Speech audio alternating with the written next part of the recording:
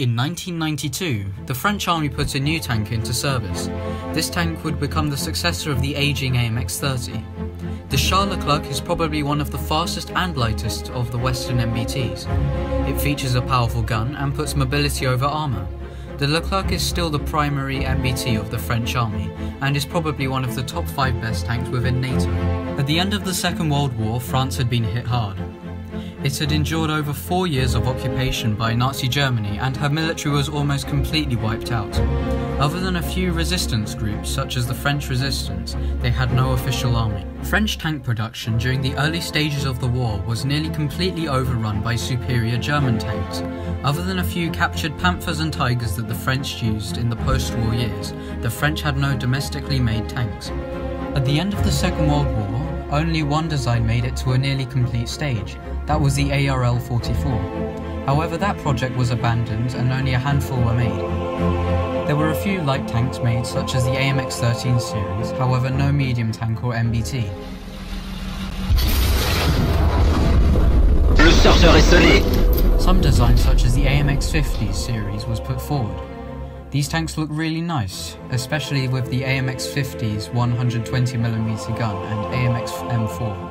I might also consider making some in the future, as it seems like they've got a good amount of history behind them, and there is also an interesting concept of oscillating turrets, as seen on the AMX 13. Anyway, back to the story. The AMX 50 program in short was abandoned due to economic and political situations, and the American-built M47 Pattern 2s were put into place instead. Next, we move on to the AMX 30, France's version of the Leopard 1. All had been going well for post-war Germany and France, and were both getting along quite nicely, setting apart their differences in the past. In 1956, there were concerns about the M47 becoming outdated for both the French army and Bundeswehr. A new tank was needed. This tank was intended to be supplied to the majority of countries in Europe and NATO. The Finbel military staff organisation consisted of Italy, Netherlands, Luxembourg and Belgium. It was later extended to Finabel with the introduction of Germany and France to the programme. It was named the Europanzer and tested at St. Louis on the Franco-German Military Institute. The original concept for the Finabel 3A5 requirements in 1957 asked for a 30-ton tank with a 105mm main gun. In 1958, the accession of de Gaulle to power made the purpose of the Finabel 3A5 made with nuclear capabilities. This ended up excluding Germany and Italy in order to prevent hostility from the US and UK. In the end, the Germans went for the rifled L7 105mm gun, which was also licensed by Britain instead of the French-made 105mm gun. Italy as well as Germany left the project, and that ended the project. The French would further develop this concept into various prototypes, which eventually turned into the AMX 30 series. The AMX 30 featured torsion bar suspension as well as good armour and mobility, and showed some areas in which it could easily be improved. However, the AMX 30B was in need of serious upgrades, such as the new transmission which was developed in 1938. The next tank was the AMX 32. It was designed as an improved variant of the AMX 30. The turret was completely reshaped after being completely welded. It also featured a new panoramic sight for the commander as well as 8 periscopes on the cupola. Although this seemed like a pretty good tank for the foreign countries to use, there would be no orders at Eurosatory. The next development stage of the AMX 30 was the AMX 40. It was designed for both export markets and for the French army itself. The prototype was partially based on the AMX 30B2 and was presented at Eurosatory in 1983. In the next 2 years, 2 more prototypes were made and were designated the AMX 40 E4. The armour was better than the AMX 30's, featuring a perforated and laminated steel. It could protect itself from heat and saber rounds. However, its protection was extremely weak for the 90s. The first initial thoughts of replacing the AMX 30 came as early as 1971. The Engine Principal Prospective program indicated that new Soviet MBTs were still much better than the AMX 30. Some new specifications to the next design were published in 1977, and once again the French turned to West Germany. West Germany was already working on a program to supersede the Leopard 1. The program was the Kampfpanzer III. The French called their own design the Napoleon I. This was signed 3 years later in 1980 for the joint development. However, there were some disagreements, which eventually rose to both nations deciding to venture out into their own domestic designs. Also, a new program with the USA also failed. The AMX 48 or EPC program, Engine Principal de Combat, was a French plan in order to create a new MBT. Other options were considered, such as a license-built Leopard 2 or a M1 Abrams. Even thoughts of a license-built Merkava were even put forward. However, this was rejected by the French army as they wanted to have an active form of protection instead of a passive protection. The MX-32 and 40 both helped the concept of less armour but excellent mobility. This new tank needed to have almost double the armour of its predecessors. This resulted in the need for 400mm of RHA equivalency, particularly for kinetic energy penetrators. This could only be achieved with a tank weighing over 50 tons. When the project was well underway in 1985, thoughts of a partnership with another army to reduce the overall unit cost were considered.